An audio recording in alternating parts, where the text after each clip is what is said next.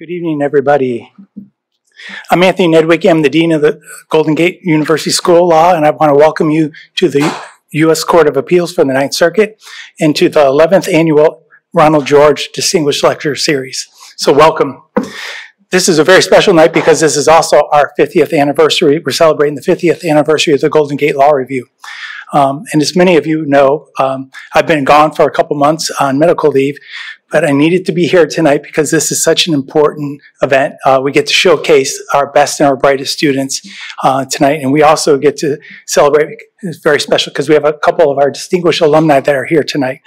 We have Judge Morgan Christen of the Ninth Circuit, who is a 1986 graduate, and then Superior Court Judge Ann Mormon, who's a 1987 graduate of the law school. So welcome to them.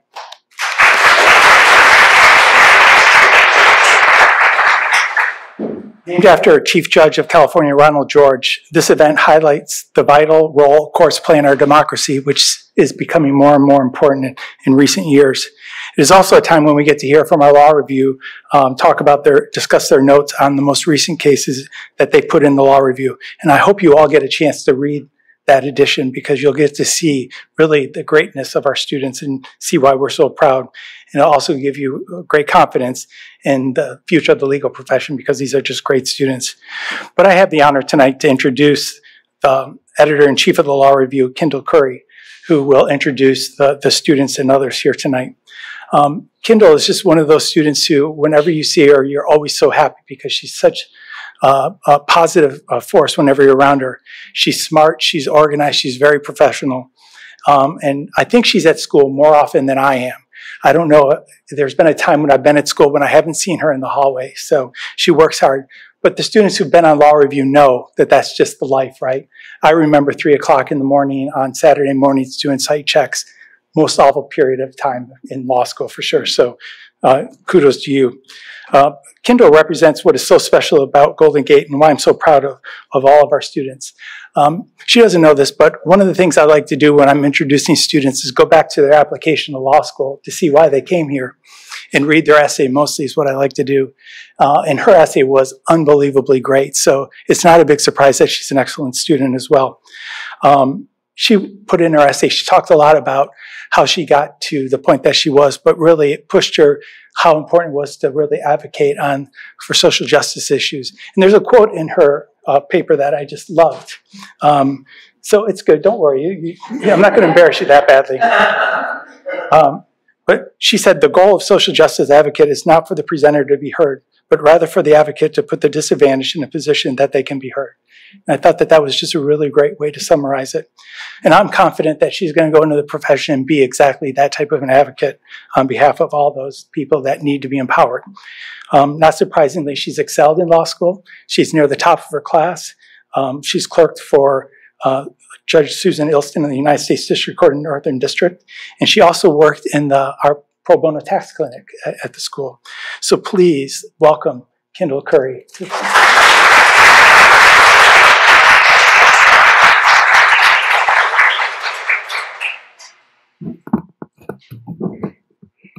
Thank you, Dean Nedwicki, for that very kind, detailed introduction.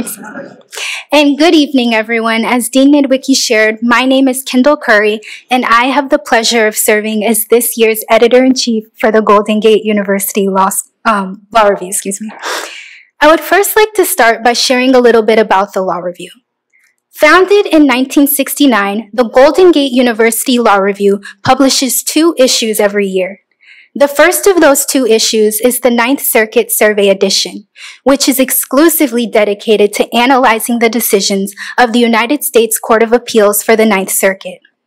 The survey is comprised of student-written pieces, each highlighting the pivotal recent decisions of the Ninth Circuit and also touching upon different areas of the law. As the only law review in this nation exclusively dedicated to analyzing the decisions of the Ninth Circuit, the survey is special in one sense. It's also special in another in that the survey is largely what brings us together tonight. In addition to it being the 11th annual Chief Justice Ronald M. George Distinguished Lecture, tonight also marks the celebration of this year's release of the Ninth Circuit Survey. Now, momentarily, you will hear from our two authors who are published in this year's survey. But first, we have a few thank yous. As many of you all know, this year, the Golden Gate University Law Review celebrates its 50th year of scholarship, which is amazing. And of course, we have about 50 years worth of thank yous that we should technically be getting through, but I'm going to keep it brief. Don't worry. We would first like to extend a sincere thank you to Judge Christen, who is an alum of the law school and who joins us tonight to present her lecture, and whose presence in our celebration of a 50th year just makes it that much more special. So thank you, Judge Christen.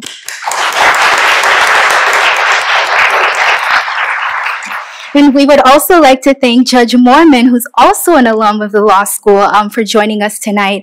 Judge Mormon will be introducing Judge Christen, and we really appreciate you taking out the time to do so. So thank you. Let's have a welcome.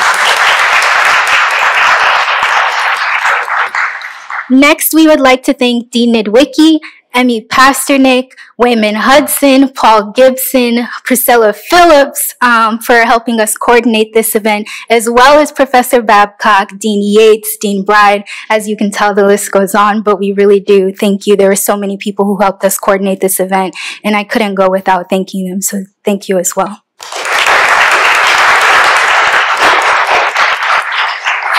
We would also like to extend our gratitude to Heather Veronini, who is our line editor for this year. And even above doing line edits, Heather goes above and beyond for us. And so we just want to share that we really appreciate it. And as well, furthermore, all the Law Review alumni who attended tonight have helped pave the way for us really and make us who and what we are today as a journal. Thank you to all of you. Thank you. Promise I'm getting closer to the end here, but faculty, mentors, classmates, colleagues, families, friends, we thank you as well. And last but certainly not least, I extend a personal and very heartfelt thank you to the current staff members of the Law Review for all your hours, maybe weeks, months worth of hard work and dedication. I couldn't quite find the words to properly express the depth of my gratitude for you all, or the gratitude you really have for one another, but I hope you'll accept these few words that I just cobbled together. And so with that, I would like to turn to the next part of our program, which is hearing from our two note authors. And so first, I would like to introduce to the podium our first author, Elisa Chavers.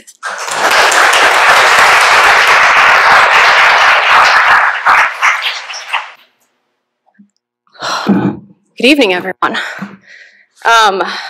I'm going to take this moment to share some of my own thank yous as well.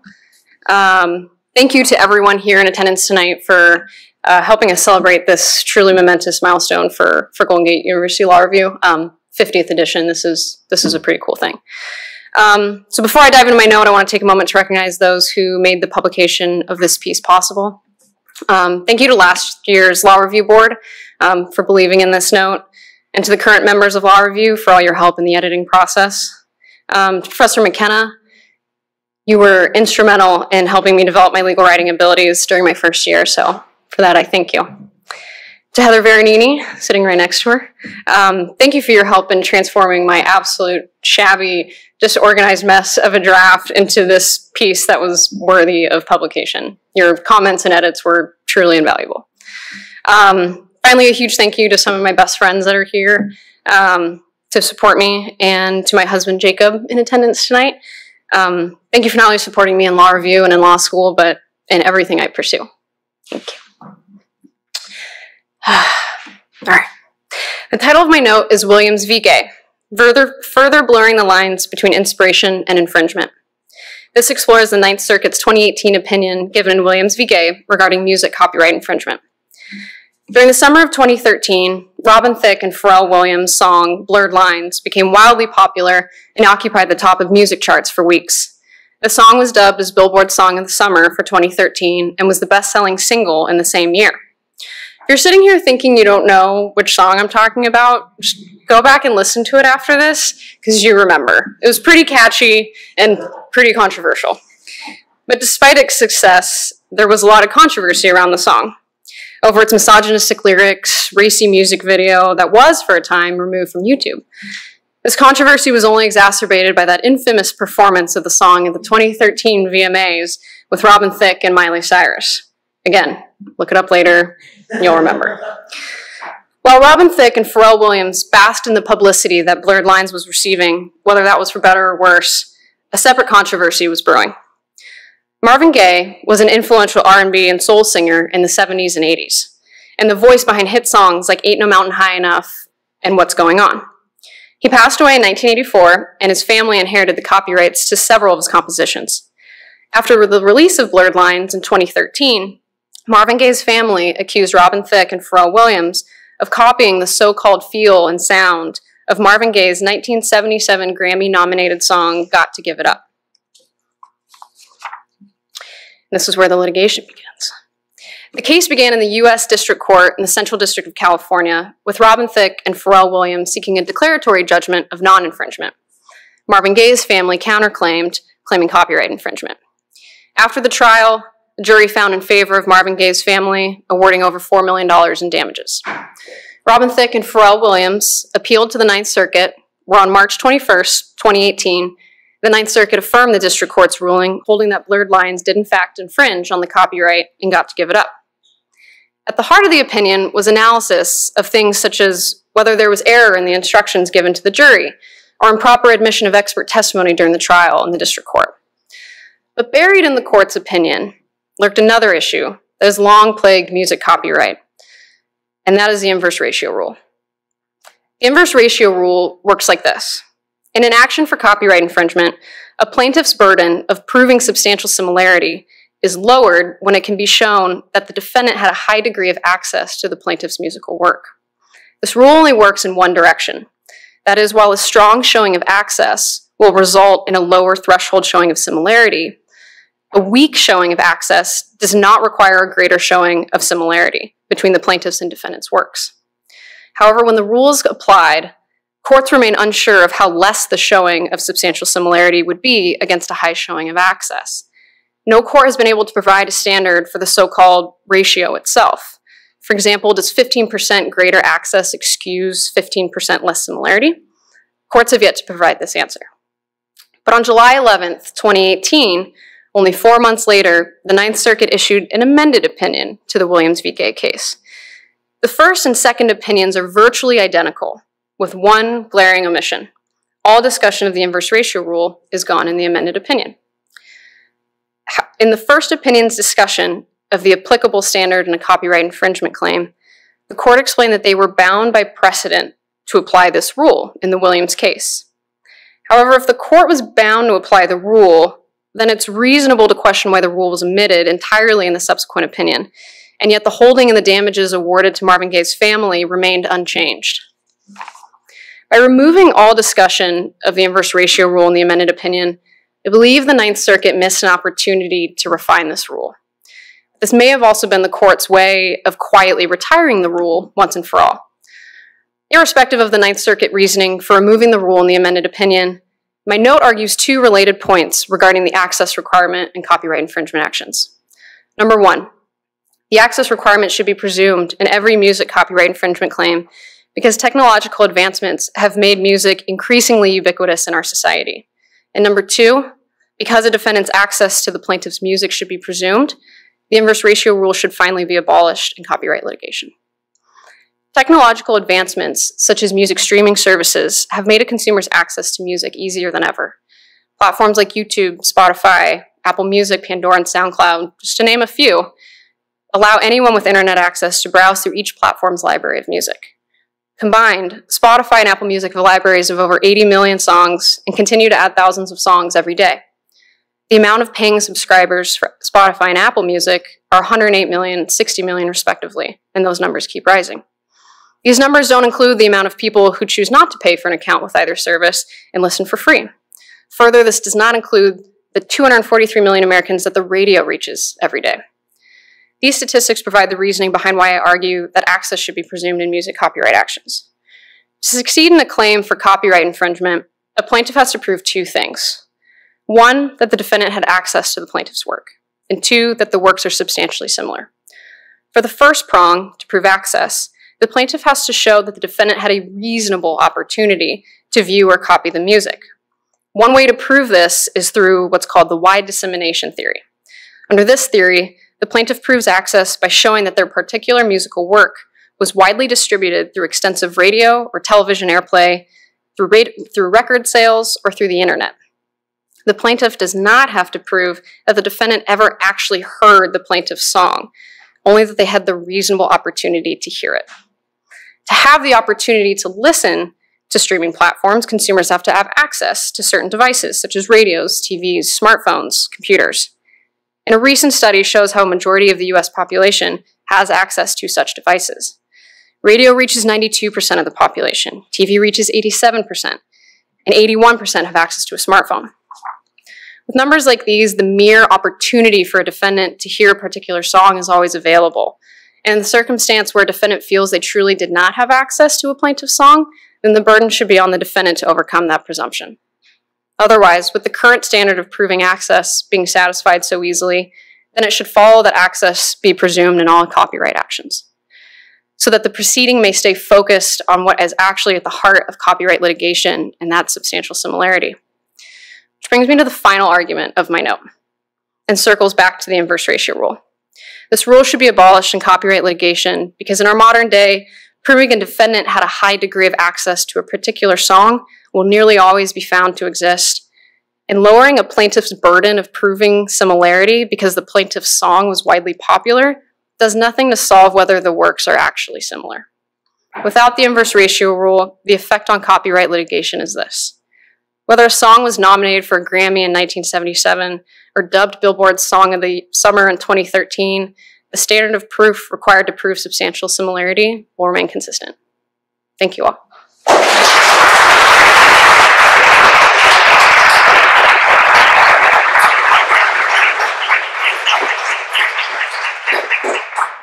Everyone please welcome me and, or join me in welcoming our next speaker, Allison McCain.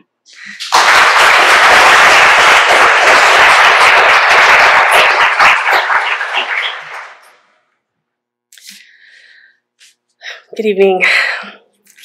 Before I begin, I want to thank everyone for being here tonight, especially my mom, who has unwaveringly supported me in law school and beyond, Professor Christensen for his invaluable patience and guidance throughout my writing process, Heather Veronini for her thoughtful direction and critiquing my note, Professor Babcock and the Law Review staff, past and present, for their hard work in editing my note and believing in me enough to give me this opportunity.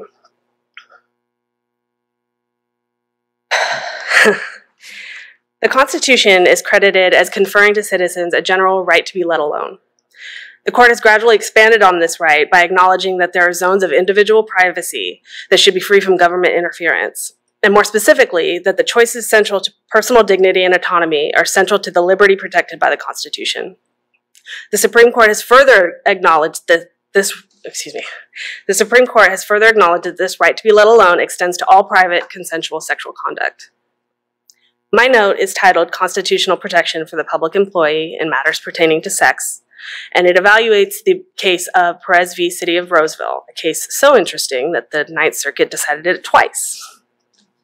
The issue here is whether and when the government may use its position as an employer to infringe on the personal autonomy rights of the individual employee. Put another way, whether and to what extent a person must sacrifice aspects of her constitutional rights, in this case to privacy and intimate association, when she accepts a position with a government employer. Shortly after her appointment to the Roseville Police Department, Janelle Perez began a romantic relationship with a fellow officer, Shad Begley. Both officers were estranged from, though still legally married to other people. About 6 months into the relationship, Begley's estranged wife filed a citizen complaint alleging that the officers were engaging in sexual conduct while on duty. An internal affairs investigation found this allegation to be false, but did uncover the truth of the off-duty relationship. The investigation also revealed that the officers were using their cell phones excessively while on duty. However, while this was a concern, it was found not to be one that warranted termination. Now, despite finding no merit to the allegation of on-duty sexual conduct, the department issued both officers written reprimands, charging them with unsatisfactory work performance and conduct unbecoming. The commanding officers later made comments that they morally objected to Perez's extramarital sexual conduct. Perez was thereafter terminated with no further explanation. A week after her termination, Perez received a revised written reprimand that reversed the findings of unsatisfactory work performance and conduct unbecoming, and introduced new charges of use of personal communication devices. Officer Perez sued, alleging that the department violated her constitutional rights to privacy and intimate association by basing her termination on its moral disapproval of her off-duty sexual conduct. The district court granted summary judgment for the defendants, and Perez appealed to the Ninth Circuit. Now, the Ninth Circuit originally decided this matter in February 2018 in an opinion authored by Judge Reinhart.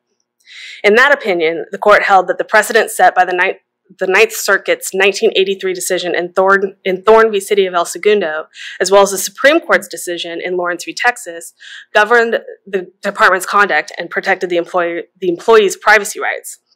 In Thorne, the court held that this type of intrusion should be evaluated under heightened scrutiny, specifically that unless there's evidence that private off-duty activities negatively affect an employee's job performance or otherwise violate a constitutionally valid departmental policy, the government employer may not consider such information in its decision to reject or terminate an employment relationship. This analysis was strengthened by the seminal Lawrence v. Texas, in which the Supreme Court invalidated a Texas law prescribing homosexual conduct, and according to some interpretations, prohibited the state from using majoritarian bias to mandate its own moral code.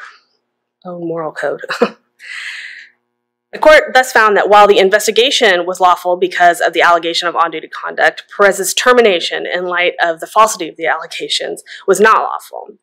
The court concluded that there was enough evidence to suggest that the department based its decision on the commanding officer's personal biases and remanded the case to the district court. Now, after the court issued its original opinion, a member of the court petitioned for a rehearing en banc, and before he was able to issue a final mandate, Judge Reinhart passed away. The court thereafter withdrew its original decision and issued a new decision which draws contrary conclusions, which incidentally was shortly after I received my publication decision. Now, the court's 2019 currently binding decision relied on the revised phone usage reprimand to conclude that Perez's extramarital relationship did in fact affect her on-the-job performance. The court determined that Perez was not terminated because of department disapproval of her affair, but because of excessive cell phone use in connection with that affair. Further, the court interpreted the binding precedent in Thorne as explicitly rejecting a per se rule that a police department can never use its employees' sexual relations in personnel decisions. To this end, the court cited its later decisions, one which upheld the termination of officers who had engaged in sexual conduct with sex workers while on duty, and another that upheld an officer's termination for off-duty activity that amounted to criminal sexual misconduct. Considering these cases along with Thorne, the court determined that the precedents are not so clear that every reasonable officer would understand the constitutional impermissibility of considering Perez's extramarital affair as part of their termination decision, when such affair led to inappropriate personal cell phone use while on the job. As such, the court affirmed the district court's grant of summary judgment, holding that the officers were entitled to qualified immunity. By redeciding this issue, the Ninth Circuit missed an opportunity to clarify the appropriate relationship between the interests of the government employer and the personal autonomy rights of its employee. The original Perez decision furthers the awareness of individual autonomy rights by acknowledging that the state may not stigmatize private sexual conduct simply because the majority has traditionally viewed a particular practice, such as extramarital sex, as immoral. This principle applies with equal force to the government employer as it does when the government is acting as a sovereign. After all, a citizen who works for the government is nonetheless a citizen. This means that government employers must not be permitted to take adverse action against an employee based on the employer's own conception of morality. If a government employer must interfere in the personal off-duty conduct of the employer must be required to show a significant interest in doing so.